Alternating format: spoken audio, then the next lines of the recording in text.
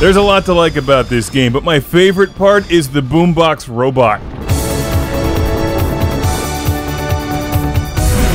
That's an end boss made of subwoofers. I'll take care of this loser.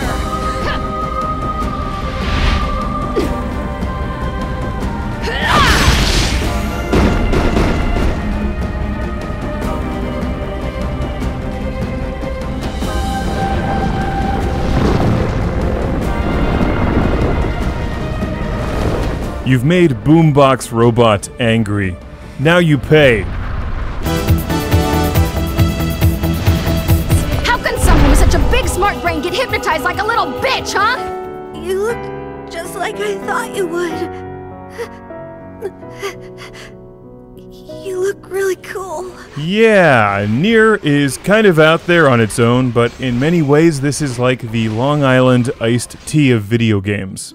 You take a whole bunch of different things that shouldn't go together, mix them together, and it makes something really cool. Except Nier won't cause you to forget things. In fact, if anything, you'll remember an amazing story. Because in addition to Boombox Robot, that's the best part of Nier. The storyline and how they present it.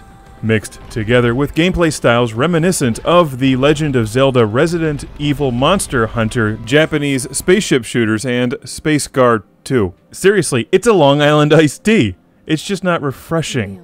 It is good though.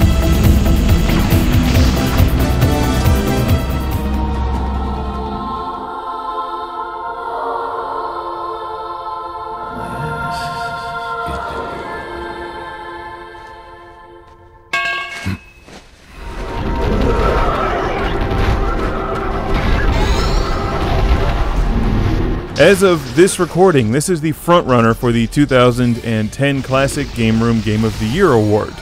And typically, I don't even like these overly stylized, we're wearing lingerie and eye patches, fantasy, la-la-la adventure RPG games. That's my technical term, I think you know what I mean. Kingdoms that you can't pronounce and princesses you don't care about. That's not this game. You're hooked within 30 seconds of playing, and it doesn't let you go until the end. In fact, you really won't even figure out what's going on for about 15 hours. It's a big game, with a very cool story that's told in a clever way. Because when you start the game, you meet the characters, and then it jumps ahead about 1,000 years, and the world's all screwed up. It's like the Time Machine, or the alternate ending to Army of Darkness.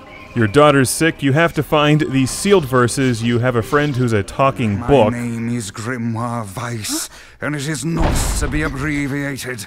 Weiss! Weiss! Good to see you, Kaine. Although I don't think anyone has ever accused me of being a little bitch before.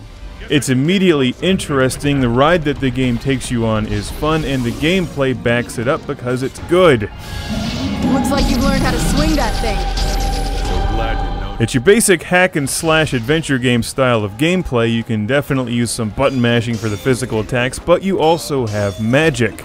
The visual style in Nier is very, very cool. I like it a lot. I wasn't sure what to make of it from the promo materials that I saw before the game's release, but it works really well when you get into it and fight the shades, which are those things that are like half there, half, well, not there. I don't want to give away too much of the storyline for those of you who want to play the game. You embark on an adventure initially to find the sealed verses to save your daughter, and, well, it gets interesting from there. Kaine's outfit is hysterical, and the fact that your book friend makes fun of her the entire game, calling her a hussy, is even better. Like most RPG adventure-style games, there's numerous side missions, but for the most part I concentrated on the main story, which I found far more interesting. And like the Monster Hunter games, you can run around and slaughter animals and collect things and use some of that to upgrade your weapons and sell for money.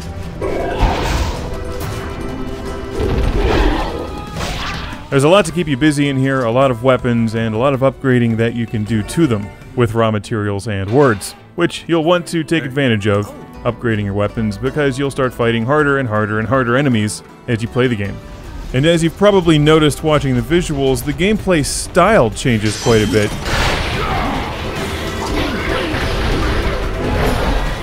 It even has some text adventure, like Oregon Trail with swords and magic.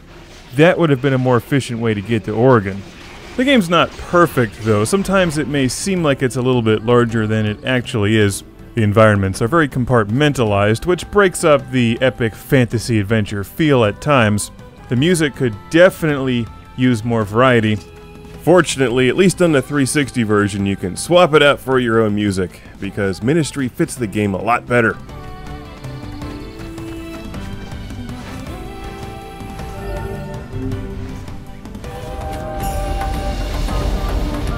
Any complaints that I have are very minor, because in general, this is a very enjoyable RPG adventure style game because it's far more approachable than it looks on screen.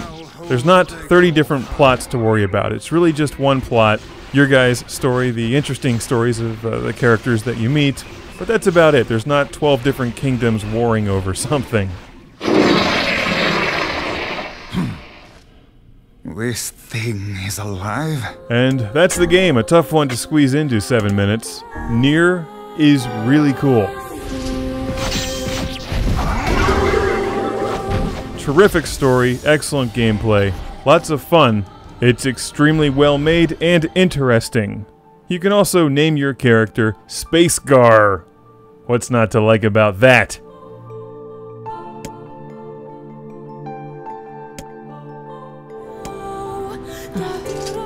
Speak the truth, hussy! Book? Shut up. Yeah, cram it, Vice.